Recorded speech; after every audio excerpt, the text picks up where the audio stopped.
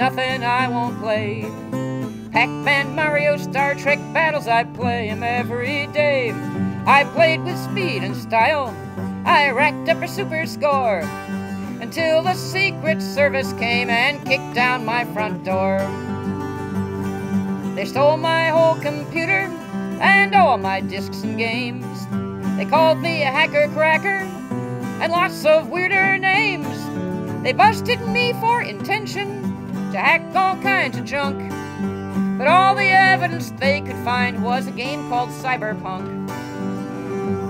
You gotta wonder about these people, what they think and feel.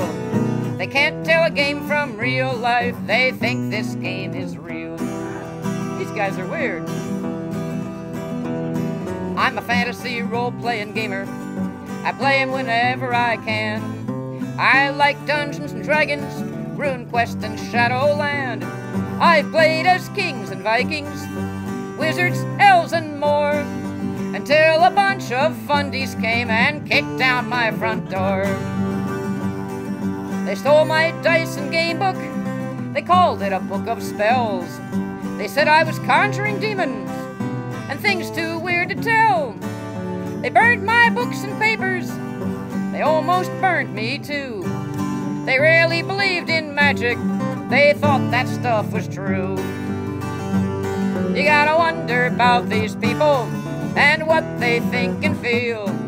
They can't tell a game from real life, they think this game is real. I'm a live role-playing gamer.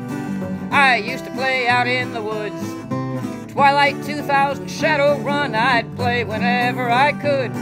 I'd put on my costume, shoot tin cans, and make firecrackers fly. Then my front door got kicked down again. This time it was the FBI. They stole my guns, my videotapes, and every book I'd ever read, and a couple of bags of fertilizer from out of the garden shed. They told the press I was a terrorist who planned to blow up half the town. They called me a right-wing militia nut and a neo-Nazi clown. Huh?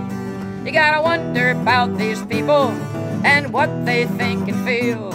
They can't tell a game from real life, they think this game is real. You gotta wonder about these people and just how they get by. If they can't tell the truth from fantasy, do they even know it when they lie?